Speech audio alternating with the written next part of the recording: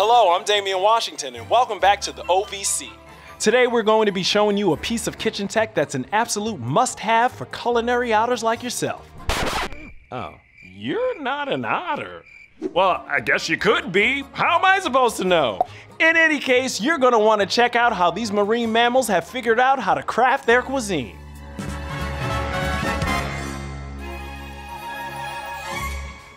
Sea otters, known by your mom as those adorable little water puppies, love to feast on shelled creatures like clams, mussels, and rock crabs.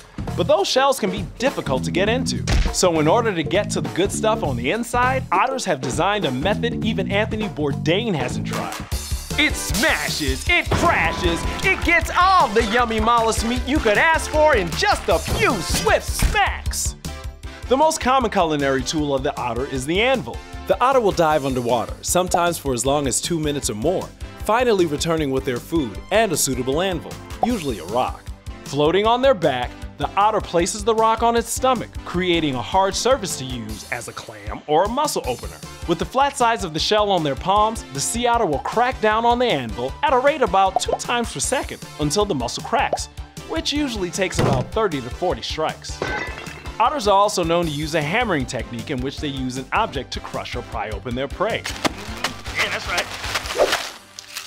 Genius! While the tummy smashing technique is an instinctive trait, otter pups often learn the finer points of this skill through observation, and can even develop the same dietary taste as their mothers. Interestingly, tummy tech is not practiced by the same frequency by all otter populations. A 2014 study showed that some otters in the Aleutian Islands only use tools roughly 10 to 25% of the time, whereas some California otters exceed 90%. This is in part due to the toughness of the food available in their respective environments. But it also kind of makes sense that the Californians are just more tech crazy.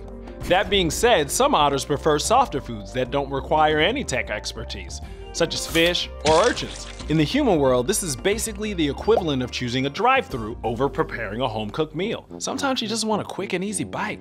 No muss, no fuss.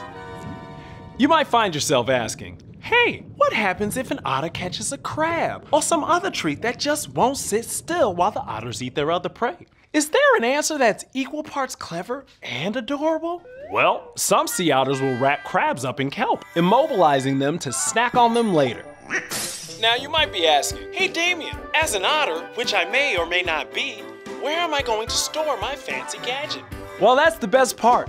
Otters have pockets of loose skin under each arm that can act as a pouch, allowing them to carry their favorite rocks with them wherever they go. But wait, that's not all. Sea otters aren't just limited to rocks. Sea otters will make a hammer and anvil out of the finest reclaimed, reused, local discarded driftwood, broken glass, plastic bottles, aluminum cans, or any other man-made artisanal craft-brewed, small batch, mass-produced, one-time use disposable refuse drifting through the coastal waters. Garbage. I'm talking about garbage. So act now, operators are standing by. You'll never prepare raw crabs or sea urchins the same way again. If you're an otter, that is. And if you are an otter, let us know, because my mom would love for me to be friends with an adorable water puppy. Hey, to find out more about technology that animals use, click this video.